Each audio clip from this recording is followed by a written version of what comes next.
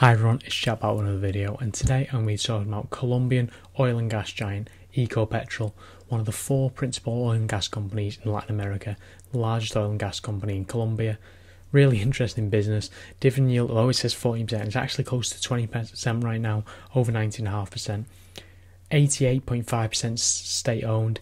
Very similar situation to Petrobras, extraordinarily high dividend yield which is being paid out, and exceptionally low PE ratio, although not as low as Petrobras, the Brazilian state-owned oil manufacturer that I made a video a couple of weeks ago. I'll link that in the description. A PE ratio on a trailing basis of just 3. That is exceptionally low. You can see the dividend yield has rose due to decline in the stock price for fears around oil and gas, and perhaps there'll be a windfall tax or the dividend will be cut, which just has not manifested as of yet. And in combination with rising dividends due to exceptional cash flows from higher oil prices, which I believe will continue due to the policies of OPEC that have been announced recently. So I'm going to analyse this business, look at its dividend yield, and decide whether I think this is an investable business based on the safety of its dividend and the future prospects of this company. Here you see 3 graphs showing the stock price, trailing 12 months dividend payout and trailing 12 months dividend yield over the last, since 2011.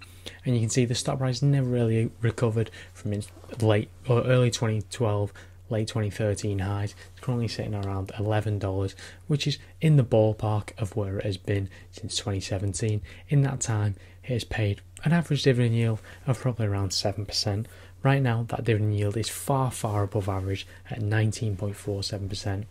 Payouts have been a bit spotty, but have generally been decent payouts. Current payout is $2.22 per share. This is an $11 stock that has an exceptional payout right now, and the business has shown a willingness to continue paying this out.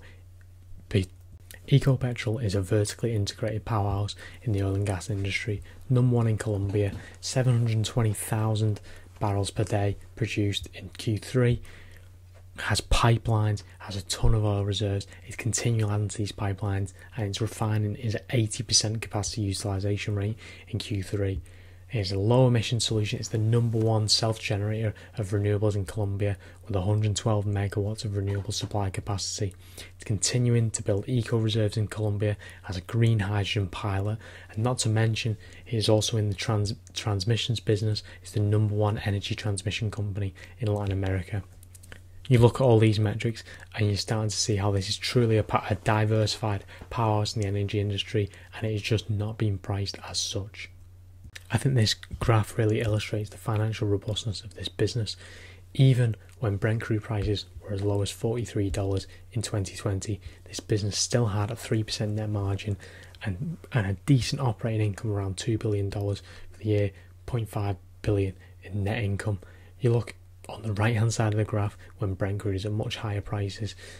Q3 2021, when Brent crude was $61 or $68, pardon, they recorded $16.3 billion in revenue for the quarter, $5.2 billion in operating income, and a net income of $2.8 billion for a 17% net margin. Compare that with the third quarter in 2022, where Brent was a massive $103, and the financials are unbelievable.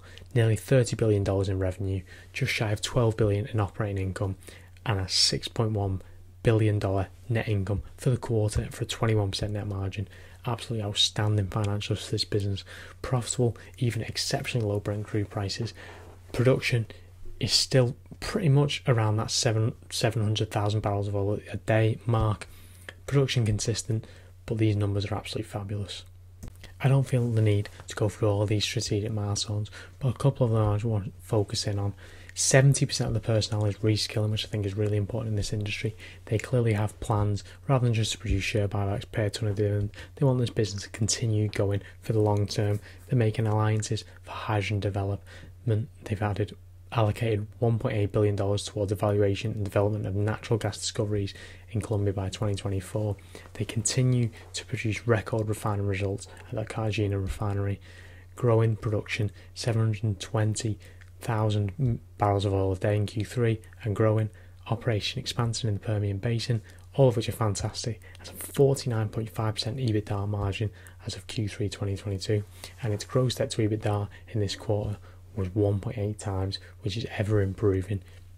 Record profitability. Of course, Brent crude prices were high, but it's a business that has continued strength to strength even when crude prices are more normal or when they're exceptionally low. Not only is it diversified in terms of its income sources in midstream, telecoms, green hydrogen potentially, transmission, roads and refineries, but also in terms of geographies, it has a big presence in the Permian Basin, the Gulf of Mexico. Obviously its largest presence is in Colombia, but also has presence in Brazil, telecom stations in Argentina, Chile, Bolivia, Peru. Very little of Latin America and North America is not covered by this business. It has 120 plus years of experience between the two companies, 18,000 committed employees, geographical presence in 9 countries.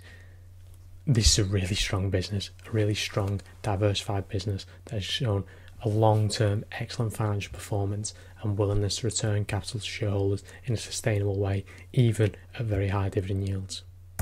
This business very rarely trades at an exceptionally high price to forward earnings. You can see the highest of the last 6 years or so in 2017 with a price to forward earnings of around 17. This is an exceptionally low valuation right now, currently sitting at a price to trailing earnings around 3, price forward earnings of around 7, and a price to cash flow trailing of under 3. Exceptional valuation for a company that is declaring and paying dividends in the 20% yield range. The most recent declared dividend was around 80 cents quarterly for an $11 company. This is a staggering valuation in my opinion, and just shows the, I don't want to say prejudice, but how discounted companies outside of Europe and the US are.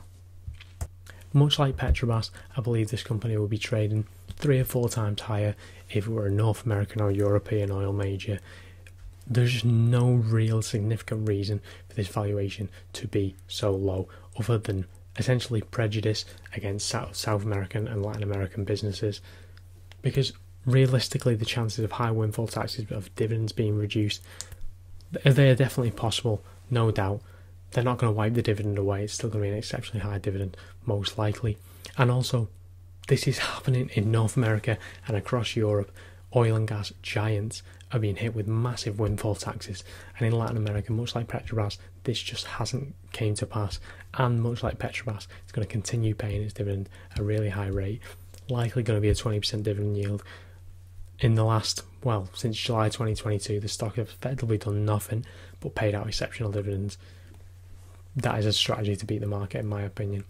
And while it did look particularly juicy at those 52-week lows, I'm really going to be putting a lot of thought into this company, digging in a bit deeper and deciding whether I want to invest, because I'm already exposed to Petrobras. But I think this is just an exceptional opportunity to buy an excellent business at a very, very fair price. With that being said, I want to know your opinion in the comments down below. This is not financial advice, of course. You should do your own research and due diligence, not just buy this company because I told you to. But I think it's worth a look looking at these high dividend yield businesses to see if they're dividend traps, and I do not believe this one is. But of course, that's just my opinion. Let me know what you think in the comments down below. Like and subscribe if you enjoyed the video. I'll see you again next time.